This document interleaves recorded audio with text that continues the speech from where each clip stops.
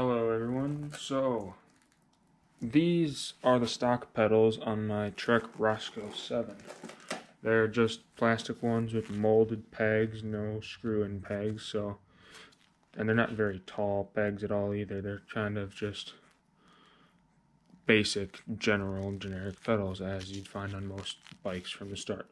So today we will be changing out the pedals on my new bike. And the pedals we're going with are Bontrager Line Elite pedals. They're composite pedals with screw-in pegs, so hopefully these will be able to grip into my shoes better.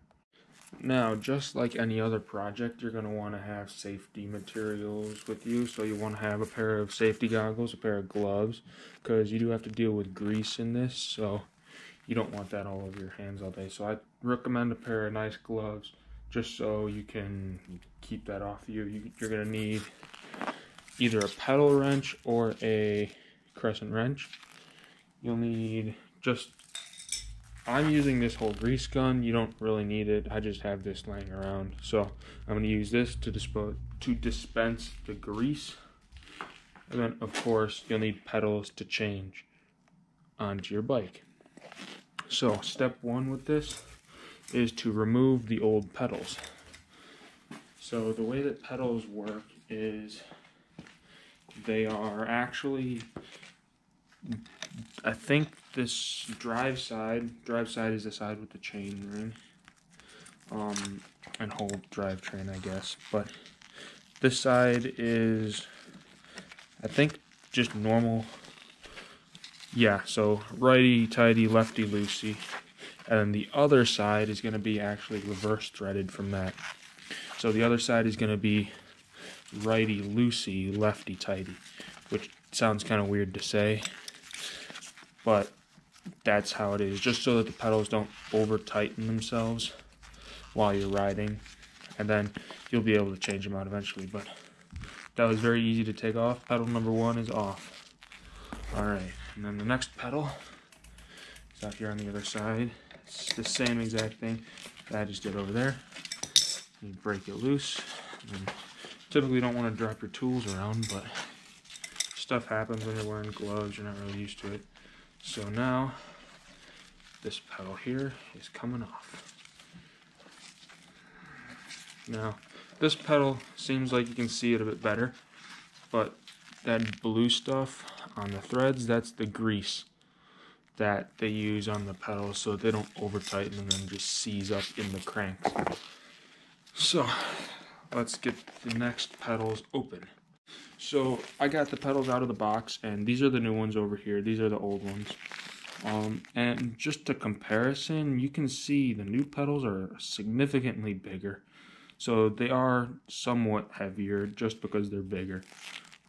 These ones also have metal studs in them, and these ones just have the plastic studs. They're a little bit more of an aggressive design than these ones. They don't have reflectors that come with them. The old ones did, the new ones don't. Probably just for lightness, and you're not really going to be riding this on the road. So, yeah.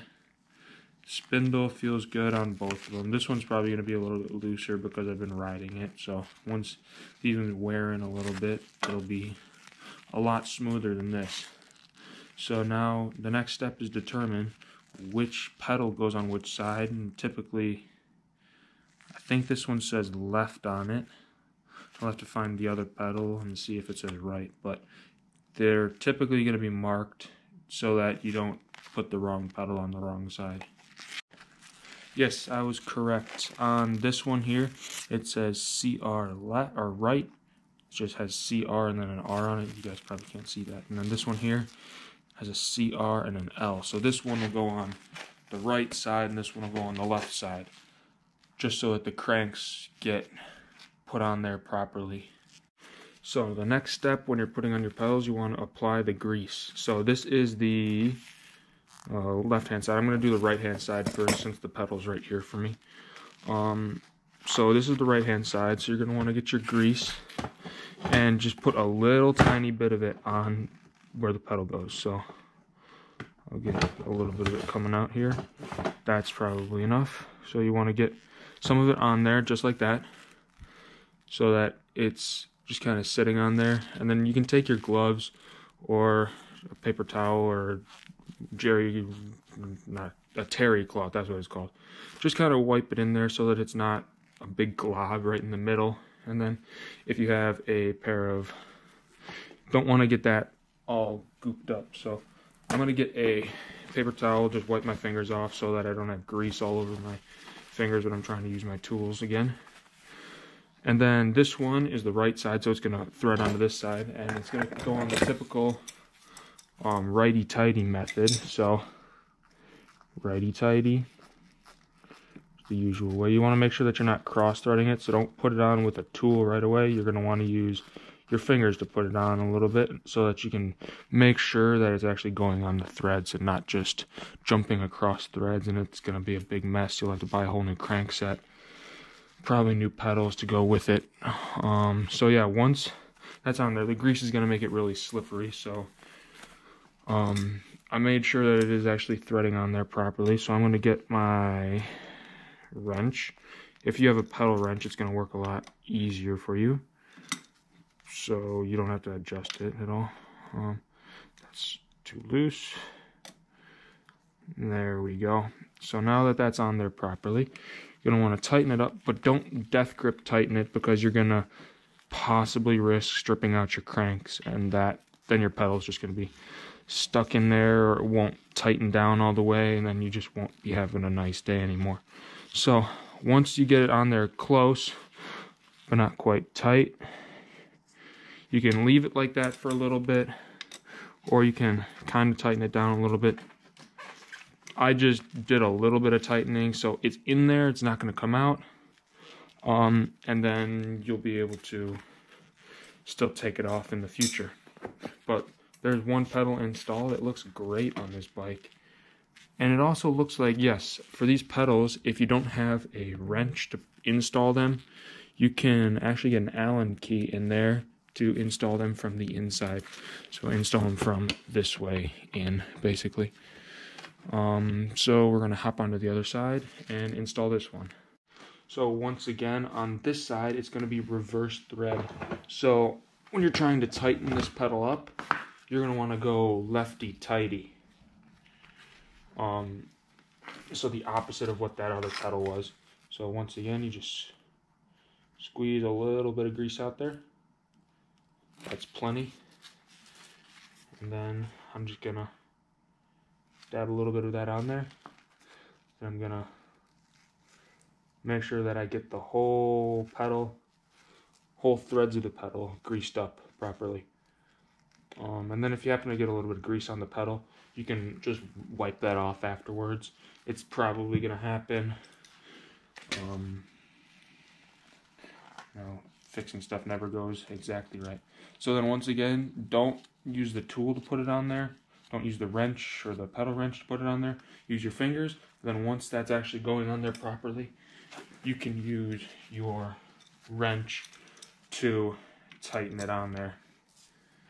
So here we go. A couple times around, until the pedal's tight. Don't death grip tighten it. Just kind of tighten it down so that it's gonna not come loose on you on the trail. There we go. That's pedal number 2 installed. Now let's do a test ride.